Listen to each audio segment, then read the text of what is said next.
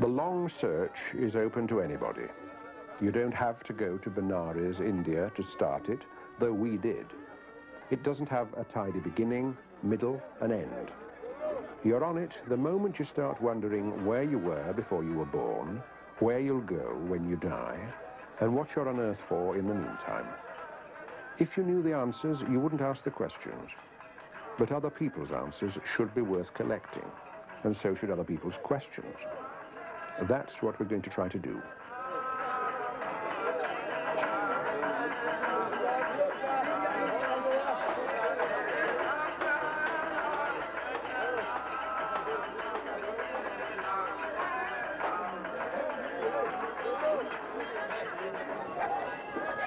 You're probably wondering who I am and what gives me the right to launch one of these big film series. After all, when they've happened before, there's been a known authority doing what I'm doing, and I agree with you that you don't immediately look to a London-based, Yorkshire-born, displaced theatre director to guide you through other people's religious beliefs. But that's to expect the wrong thing. I'm not here as any sort of authority. I'm more of a bridge. Authority, this time, has to rest in the people we come across and talk to and visit, because it's their way of life we're looking at.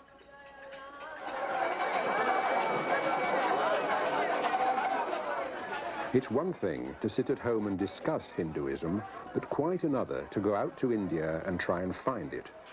For a start, who do you trust? Scholarly people talk history.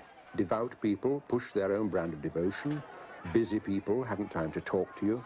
Simple people don't have the words for it. And the holiest people keep their mouths shut. In Benares, I came across Mr. N.K. Sharma, a tourist guide who turned out to be a pundit. He was my first guru. Couldn't possibly be more confused, so we're starting with many already, right? The next move for us is really to try and concentrate and make that concentrate on one thing. That's correct. That's right. That's correct. That's correct. Because otherwise we go mad. I mean, the noise and the... But you find it milk that's in your throat.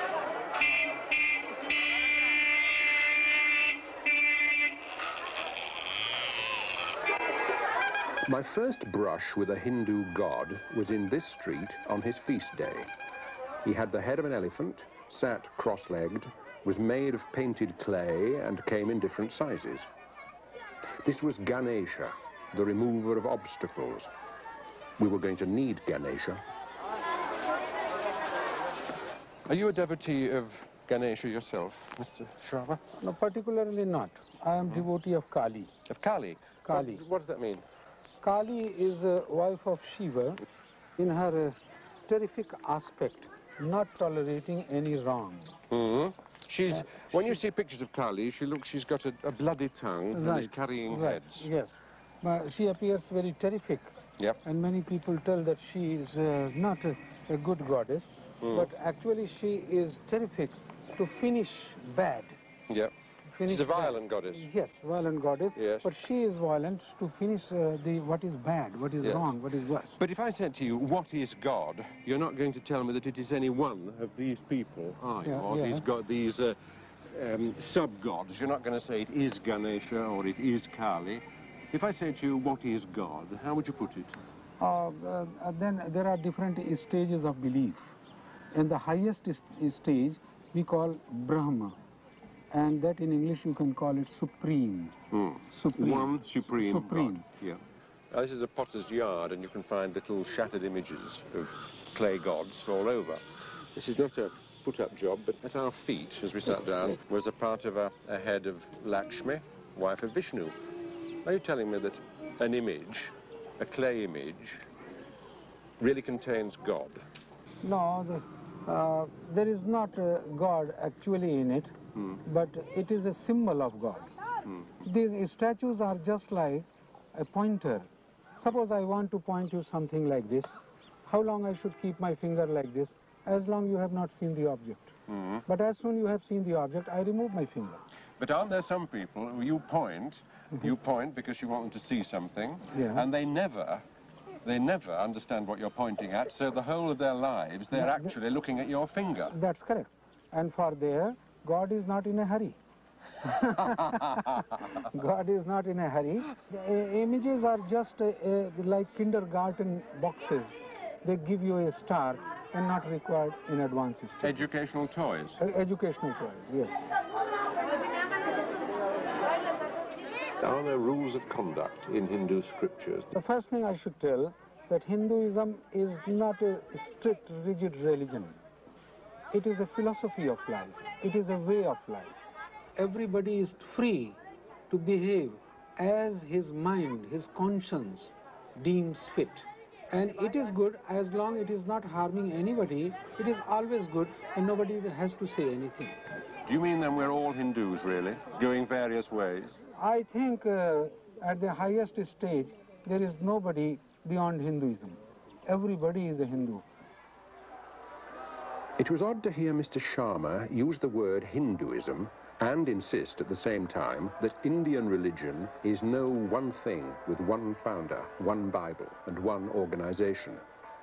Perhaps he was trying to be kind to a Westerner, so he used a tidy, all-embracing Western label. Millions of people, one sacred Ganges. Millions of gods, one God. I was starting to pick up clues.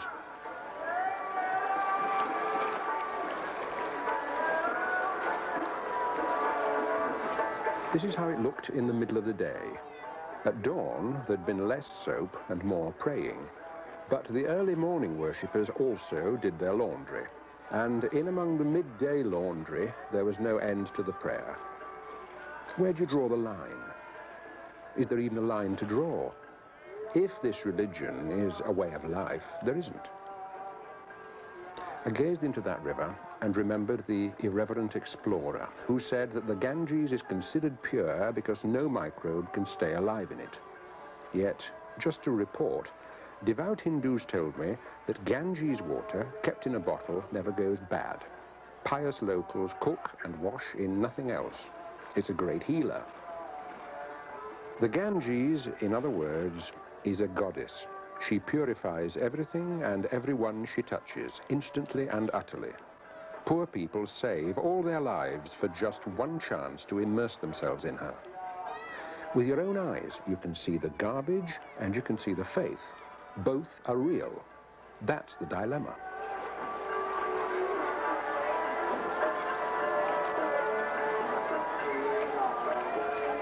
The steady coming and going of pilgrims in Benares never stops, nor does the chanting that's amplified day and night up and down the river. But every few years, there's a planned concentration of bathers at one time and in one or other of the holy places along the river. This is in Allahabad, where the Ganges joins the Yamuna. This meeting lasted about a month in all, and tents sprang up on the mudflats to house the rallies and the prayer meetings and the mobile sick bays and the offices for lost property and lost people.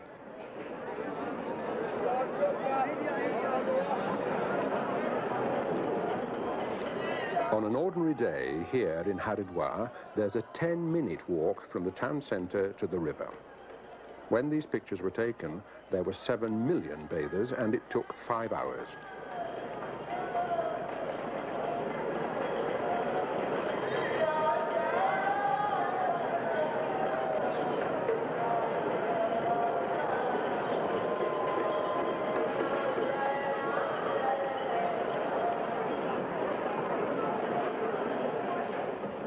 All right, how do you put in a nutshell what's going through the minds of 1 million assorted bathers? Or the mind of even one?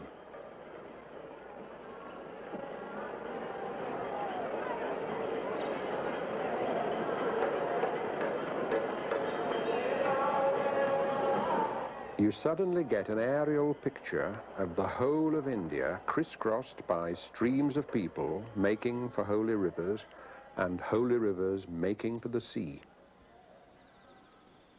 We made a plan.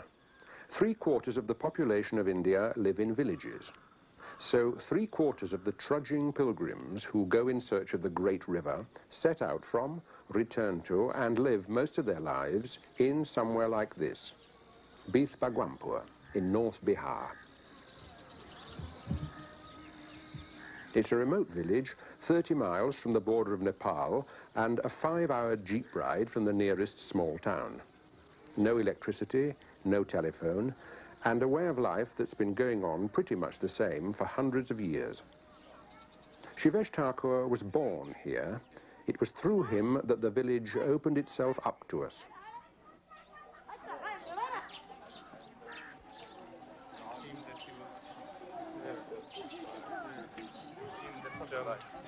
He was just waiting for his son to graduate from college. Are these the well? Get married, yes? This is the old well. That used to be the one in use. That's been superseded now. Yes. And now we use something else. The Thakur household is a series of rooms round an enclosed courtyard. His mother, brother, sister-in-law, 2 nephews and 3 nieces live in one family house. Shivesh himself is a younger son. When he was 7, his father died of snake bite. His elder brother sent him to university. Now Shivesh is professor and head of the Department of Philosophy in the University of Surrey, England. Across the road lives his aunt. Nearby live 4 uncles. Well, I've got as many uncles as you like. The whole village is a series of uncles in a certain way because, you know, they all mean things to me and I mean things to them. Most of them literally aren't your uncles, but that's the sort of relationship, and this means simply another way of saying is the whole village is one community. What's the population of Bisbagwampur? I would think around 5,000 and 6,000. What do most of the villagers do for a living? It's a farming community, almost entirely. Do you think they have a hard life? If you, by hard times, you mean, are people able to spend as much on food and luxury items that they do out here in the West, then of course they have a very hard time. They don't have anything like that. But if you live in a village, it's a self-sufficient community. It grows everything that it needs, or virtually everything. I mean, it can't grow kerosene, and it needs a little bit of kerosene to light a lamp, for instance, a lantern or hurricane. But otherwise, the village can carry on living at its present standard of living. It doesn't matter what happens to the rest of the world.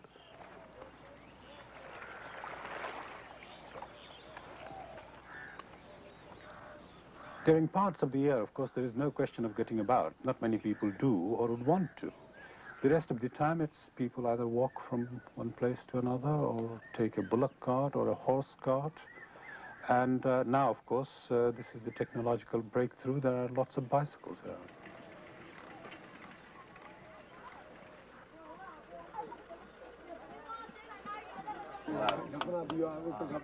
There's a tea shop also, which we passed. When I was growing up in this village, there was no tea shop. In fact, there weren't many people who drank tea. What did they drink? Pardon? What did they drink? They drank water. That's the thing to drink, isn't it?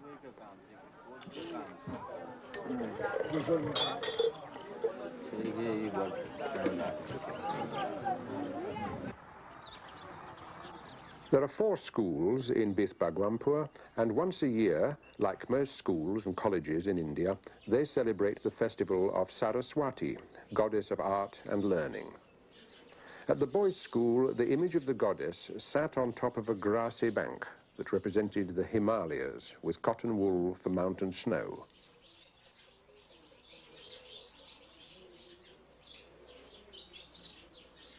By tradition, Saraswati rides on a white swan, and in her 4 arms she carries a musical instrument, a pen, a book, and a crystal.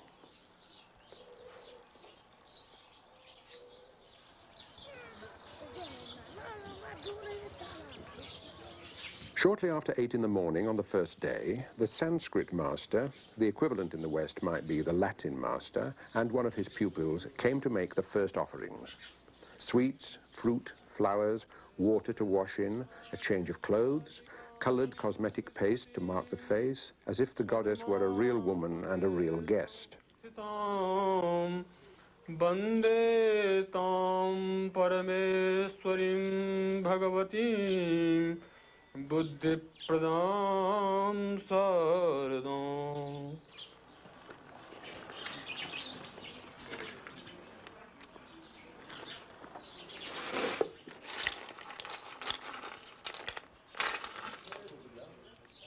By the way, the food wasn't thrown away.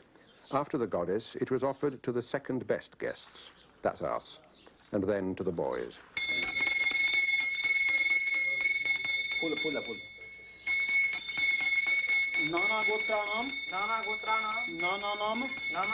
The center of this ritual, I was surprised to find out, isn't the master, it's the boy.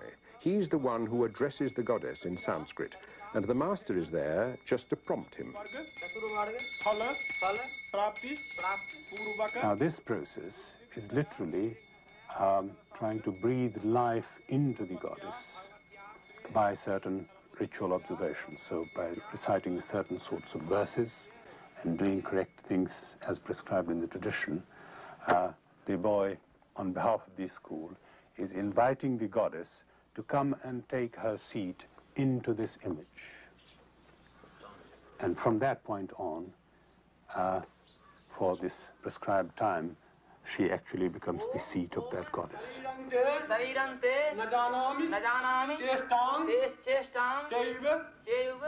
What did the Saraswati festival mean to you as a boy?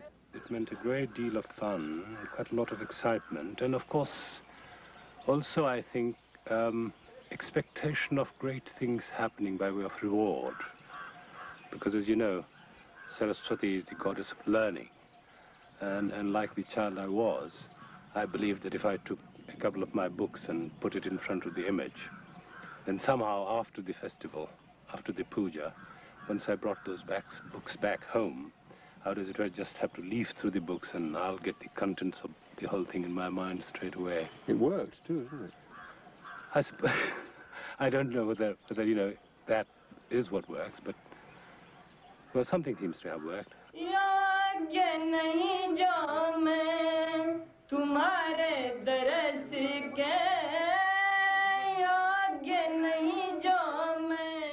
We're not now talking about idolatry, are we? We're talking about looking through the piece of simple clay to a more abstract, ungraspable thing. Yes, you are looking considerably beyond the piece of clay. The piece of clay is a symbol.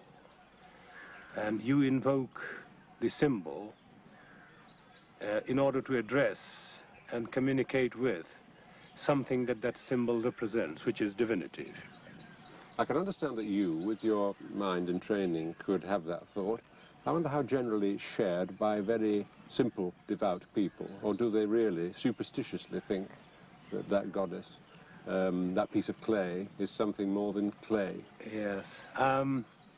Yes, I can see why you asked this question, because it sounds like a very sophisticated point to grasp.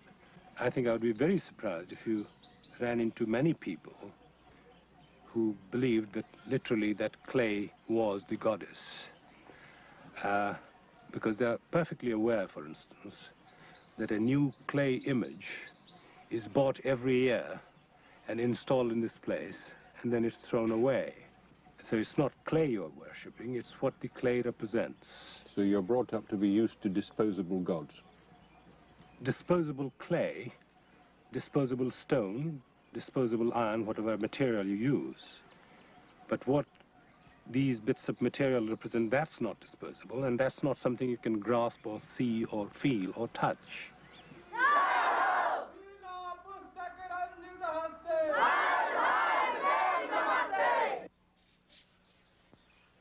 How many gods do the Hindus have? That's a very tricky one. Sometimes you get mentioned 330 million gods. So if you like, that's the answer. 330 million? I've been thinking about the 330 million gods of India. Who counted them? What are their names?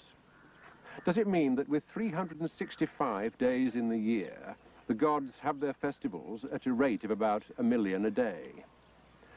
Or are the 330 million gods just 330 million different expressions, different facets of one universal God, with the number, 330 million, thought up to astound the mind? Or would we be right to include among the gods all living things, all plants, all animals, all parents, all teachers, all guests, everything that lives? Because a lot of the people we've talked to during this search do claim to see the universal God reflected in all living creatures. Now, if you start thinking about the gods in that way, as including all living things, the number, 330 million, is a wild underestimate of the number there must be. What are the best known of the traditional gods? I suppose the most famous, of course, is the Trinity of Brahma, Vishnu, and Shiva. Brahma is the creator, Vishnu is the preserver, or one who maintains the universe in its equilibrium, and Shiva, whose job it is to destroy the world when the world begins to be thoroughly beyond repair.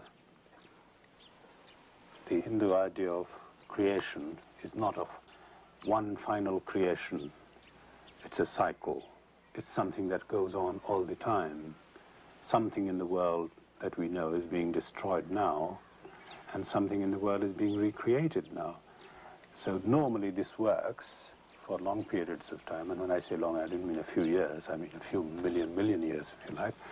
But there comes a stage when, so the story goes, the world just can't be maintained. It's completely beyond repair, so it's got to be destroyed and another one created in its place.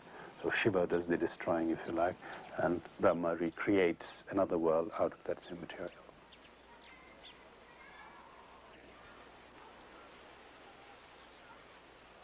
The traditional way of representing the power of a god is to give him a goddess.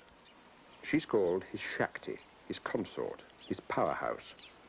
She can be playful, she can be tremendous, she can be terrifying, like the great goddess Kali.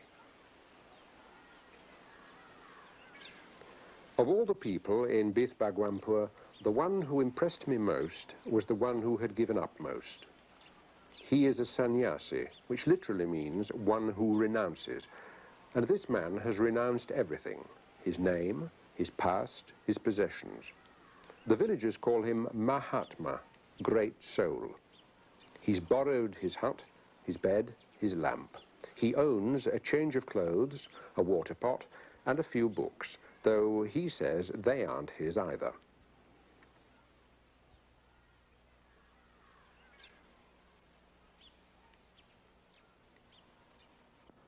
Mahatmaji, what did you do for a living before you withdrew from the world and became a sannyas?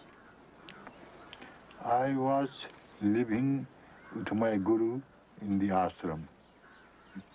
I was thinking about life before that. Before that,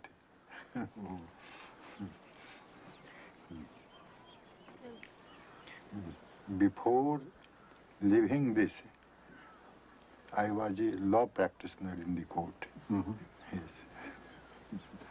Is it something that embarrasses you to talk about, your past? It is better if we don't want to know my past. You would prefer me not to ask? Not to ask, yes. Fine. Why should a man leave society, leave his home? To be nearer to God, with the object to have peace of mind. And the idea is that this peace and this nearness to God cannot be achieved while a man is in society. Yes, that is our experience. Ex-lawyer, ex-socialist politician, ex-freedom fighter, ex-man on the run from the British police, and not writing his memoirs.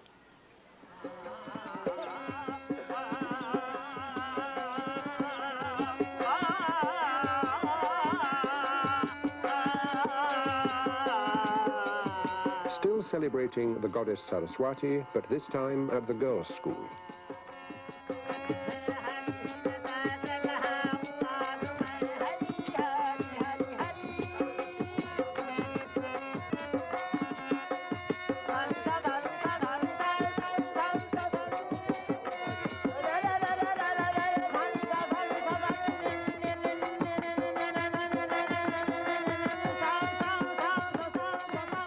It seemed to strike nobody but me as odd that performers at a girls' school concert should all be men.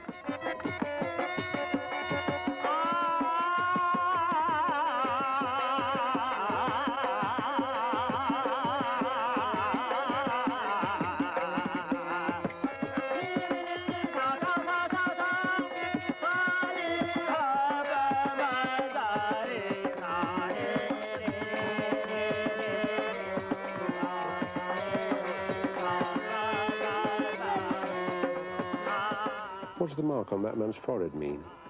He's a devotee of Vishnu.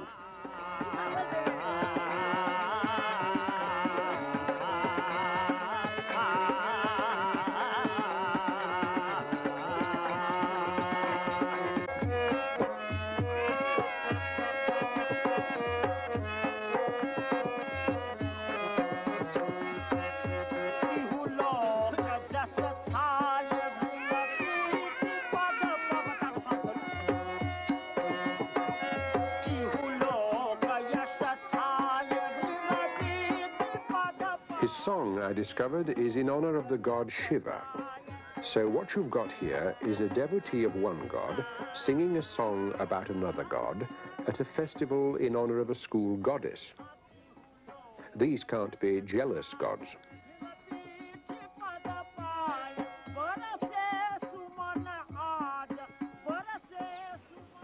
If, by the way, you're getting the impression of a whole community moving amiably from one pious celebration to another, that's how, in some ways, it was for those few weeks. The bad times would come later. Black days in the calendar, the astrologer's warning, drought, the monsoon, floods, weeks of anxiety. Soon, this landscape will be scorched by the sun. Then it will lie under perhaps 10 feet of floodwater, marooning the temple and most of the houses and destroying the roads.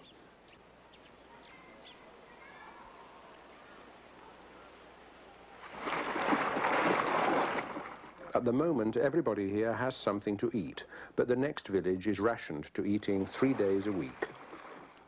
I asked the headmaster of the girls' school how he managed to be so cheerful. He answered, "We are disaster-proof men." All the same, any action they can think of to avert, control, and defuse disaster, they take, even the most ancient.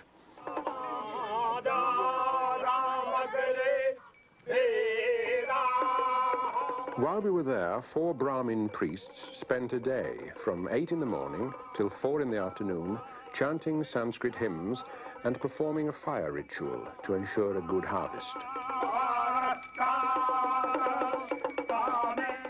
A local Sanskrit scholar told me that this unbroken chant had been going on somewhere in India for at least 3,000 years, and all we were doing was plugging into an endless sound and releasing it over the land.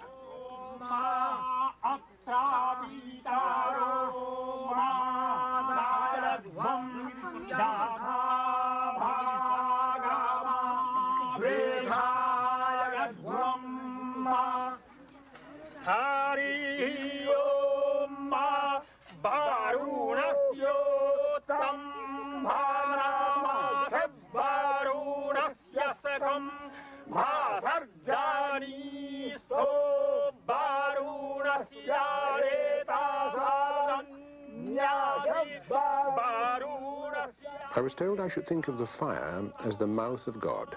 It devours the offerings and turns them into smoke. In the same way, our prayers are devoured and turned into power.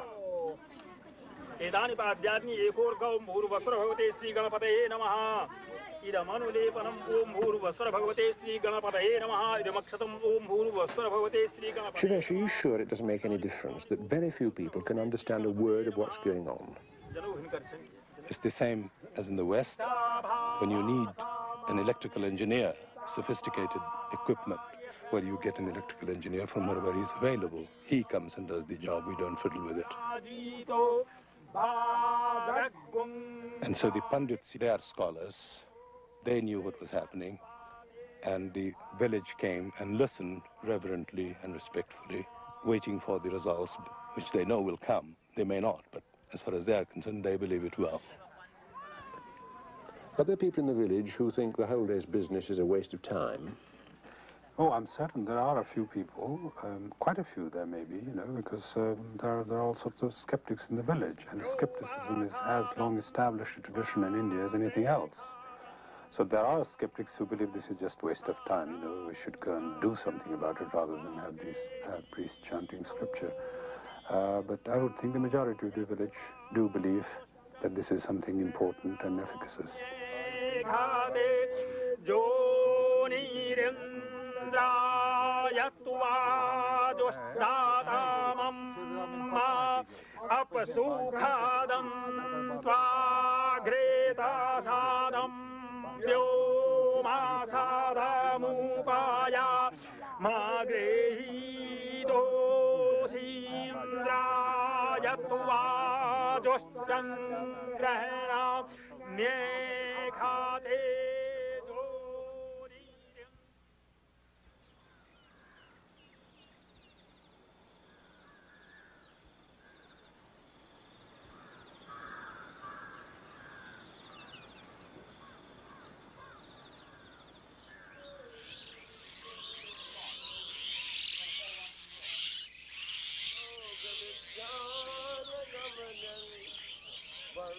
These men are what's usually called in the West high caste Hindus, Brahmins.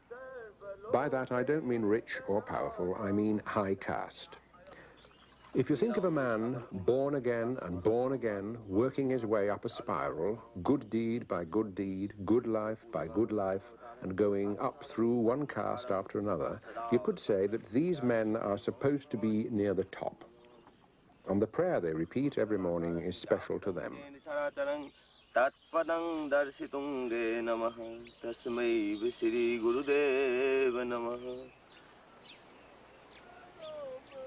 Somewhere a morning hymn started. We couldn't locate it till we looked up.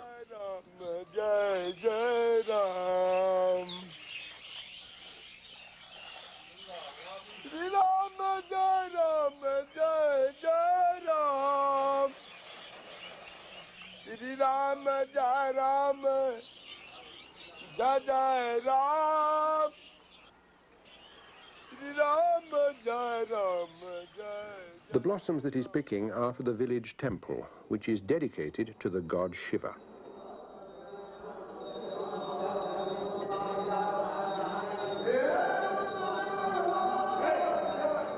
It's rather difficult to recall how I used to feel as a boy. But I think it was one of getting carried away on huge big waves of something or the other. You got there, and here were crowds of priests and other people. And suddenly, at some precise second or minute I couldn't understand, things went bang. And then once the bang started, it was such a huge big bang that you got carried away with it. And things started happening all over you, in your bones, in your marrow, in everything.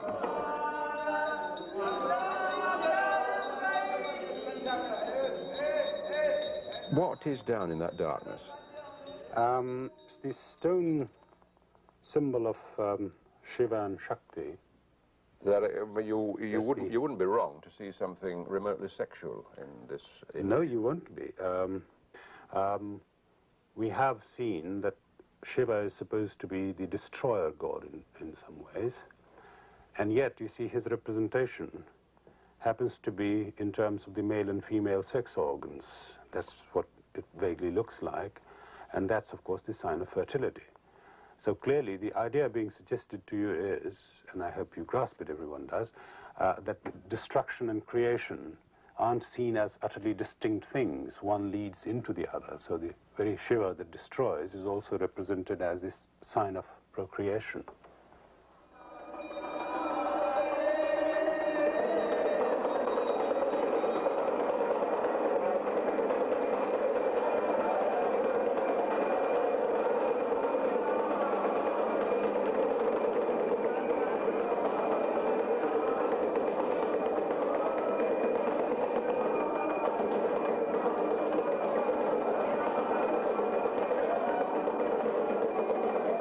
It's odd to think that these pieces of masonry, cold and meaningless in a Western museum, were once surrounded by noise and flowers and prayers and drumming. There's nothing in these faces to suggest here are men who know they are worshipping one of 330 million gods. As far as you can see, they're worshipping just one god. But I'd started with the idea of a vast number, and it stuck. I'm still troubled about the 330 million gods of India. And the trouble isn't the number, 330 million, but the word gods. If we could call them Hindu saints, the numbers would be less of a problem. and it wouldn't seem to be too bad a label. After all, Hindu gods, like Catholic saints, have their festivals and feast days. They are the objects and means of devotion. They are regarded as a pathway through to God and seen as reflecting God back onto the earth like a mirror. When I asked the Mahatma, who lives on the outskirts of Bhagwanpur, to try and help me to grasp what the gods were, the words he used could easily have come from a devout Catholic talking about a Christian saint. He described the real God, Brahman, as the powerhouse, and the 330 million visible gods as light bulbs, which were working off divine electricity. Of course, the comparisons between the gods and the saints do collapse very soon. For a start, you can't place many of the Hindu gods in recorded history. Most of them were born before it. And there's no Hindu equivalent of the papal office that examines the claims of new saints and decides which ones shall be admitted and which shan't. But just to dislodge the word gods for a bit does lessen the feeling of being overwhelmed by a multitude, especially when you were brought up not to believe that there's more gods than one.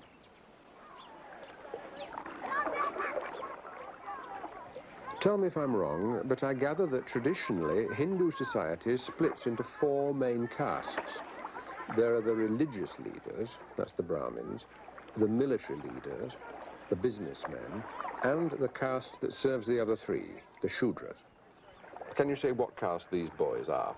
No, I'm afraid I can't. I just know that these are boys. So boys, young boys are on a heap, and they're just boys. Indeed. Fine. What about the untouchables? The untouchables happen to be a subclass of the last of these Shudras. Since they were eventually seen as doing dirty jobs, it tended to sort of, keep them away from the others, and thereby, I suppose, there was untouchability in these untouchables, whom Gandhi later called Harijans, men of God. But what about caste as it is today? Caste, in a straightforward sense of the term, represents simply an institutionalization of the division of labor. Different people do different things. So calling them by different caste names is one way of identifying who does what. What's gone wrong, or what seems to be wrong today, is that these caste functions have become hereditary.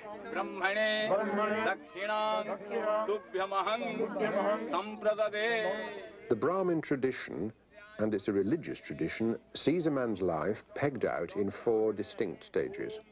Somewhere between the ages of 7 and 13, a boy from a high caste family is prepared for his initiation, his ritual birth, and he makes his entry into the first of the 4 stages of his life.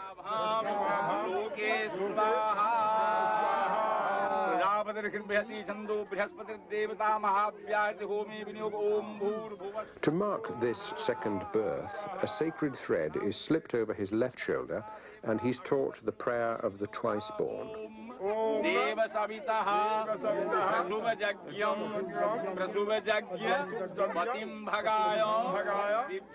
When you went through your initiation, Shivesh, were you more impressed by the fun of it than by any religious significance? In most ways, but I was quite aware that it was something very, very important which I mustn't take lightly. Isn't a boy in those circumstances also aware that everybody of all ages seem to be gathering to do something for him? For him, yes. And that must be very weighty. Already, yes. This is part of the idea, that the boy is gradually ceasing to be a boy and becoming a responsible agent. And the fact that all these people and all these things have been gathered just especially for this occasion, marking something about him, means that he's beginning to see that he's something important from now on, and he must do certain things, behave in certain ways and not others.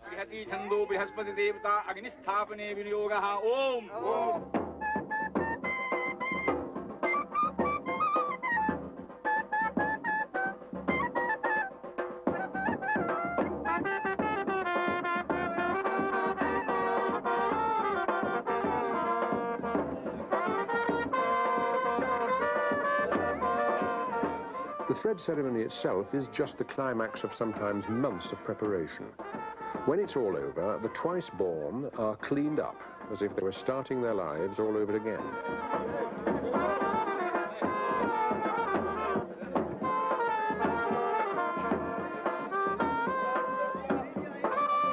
If he's a Brahmin, the next step, as it was a few hundred years ago, would be for the boy to leave home, join his guru, his teacher, in a forest retreat, and learn the scriptures. It's different these days. Only the symbols are left. Wooden wheels for a chariot, and umbrella and finery to mark his new status in society.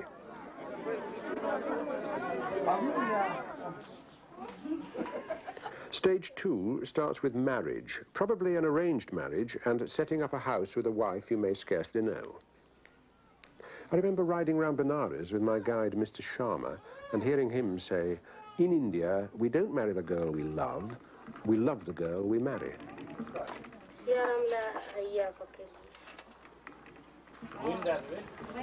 This is your brother, Umesh, right? And he's the head of your household. Yes. What does that mean in practice? Does that give him great authority? Well, it means that, you know, he's the man who has overall responsibility for the running of the family together and all the things that it's supposed to do.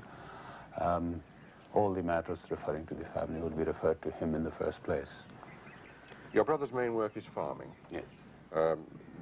Does that involve, it appears here to involve a good deal of moving about? Yes, it does. You know, he would, for instance, start off early in the morning, sort of, and in the previous evening he would have looked around what field or what farm needs attention, which needs plowing, which needs weeding and so forth, and he would have talked to his men, you know, servants and others in the evening. And early morning he will go around and send them off to the field doing their proper jobs. Then sort of later on, around noon or just before, he'll carry some food and water to them, which is where they have been working. This is their sort of break, if you like. Is that part of their wages, the food? No, this is quite separate from the wages they will get at the end of the day. In money? No, in grains.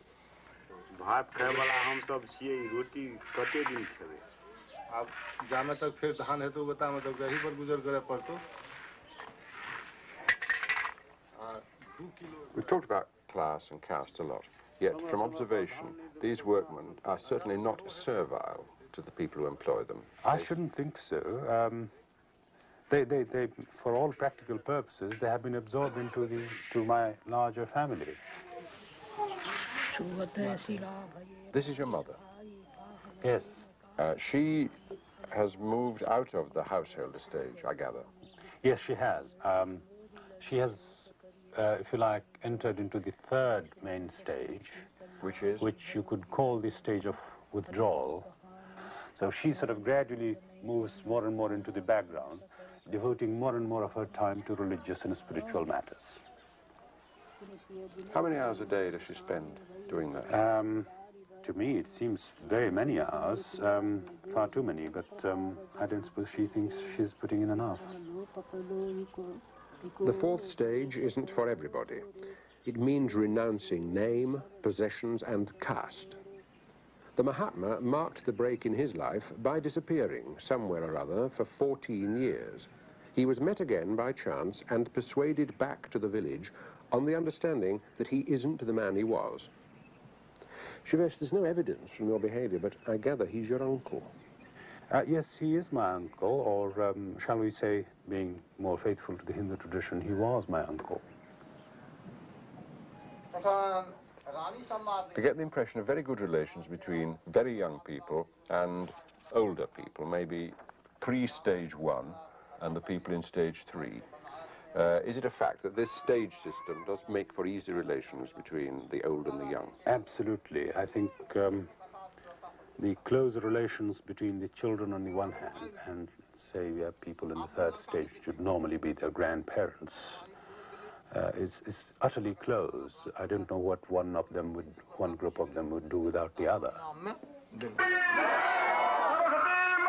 At the end of the Saraswati festival, the images of the goddess from all the village schools were put in bullock carts and paraded round the village before being flung into the village pond.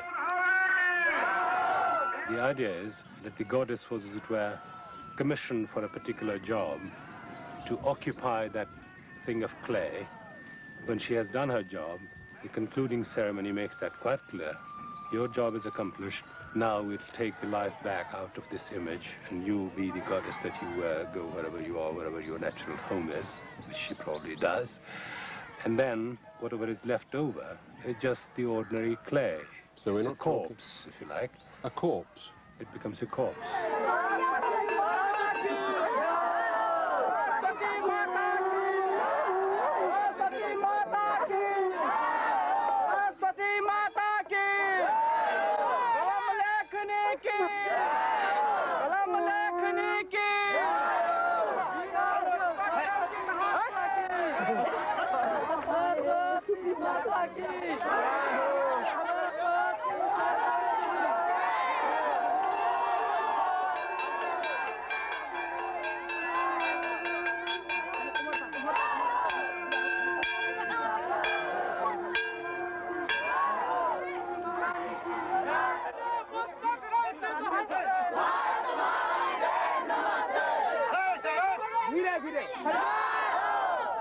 That may be a corpse, and this may be a funeral procession, but nobody can say it's gloomy.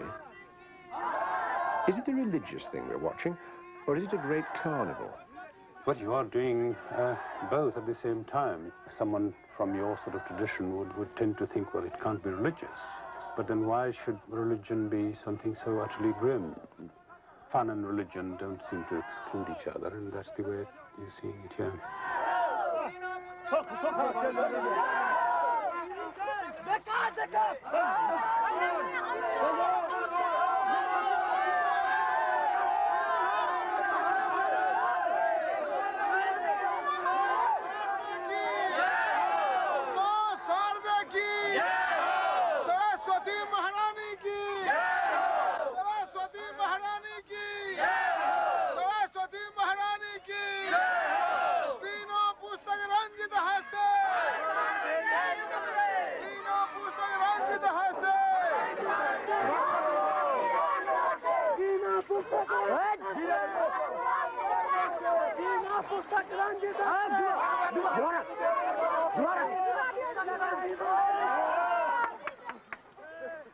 Maybe I'm being over-tidy, but I've been trying to work out if there's one single thing on which all devout Hindus might unite.